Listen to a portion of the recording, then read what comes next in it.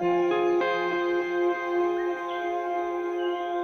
have been involved in agriculture since I was 8 years old. That involved learning how to muster sheep at a very early age, and I then moved into cut flowers in my later life, and the journey then ended up being in propagation of ornamental plants with one of the biggest retailers in Australia.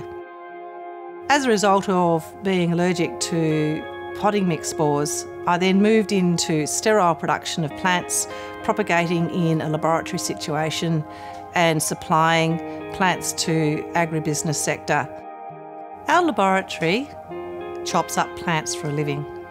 We are really excited to take people's material that actually comes in probably 20 buds. We're talking a stick that's not very long, and we place it in test tubes with agar-based or seaweed-based gelling medias.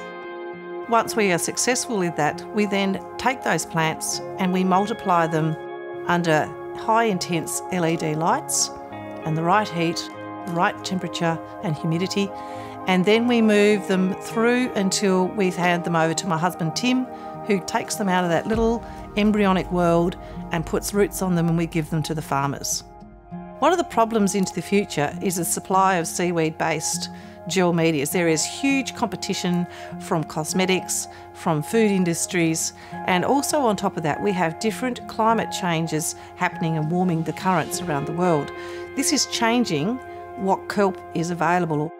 My project is looking at what is called a temporary immersion system. It's an advanced bioreactor that is being flooded with a nutrient solution that does not contain agar.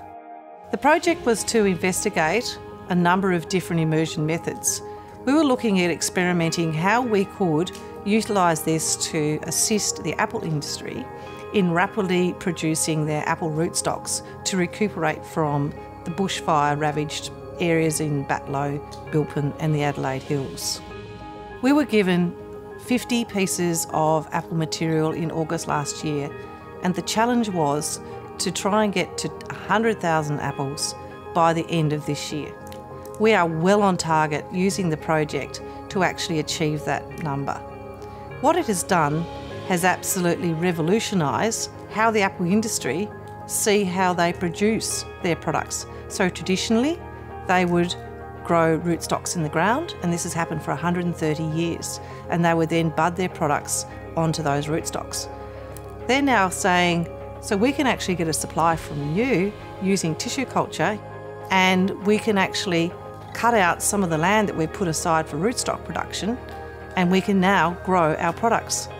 And the results that's happened from this also is what would have taken 8 years for those orchards to recuperate.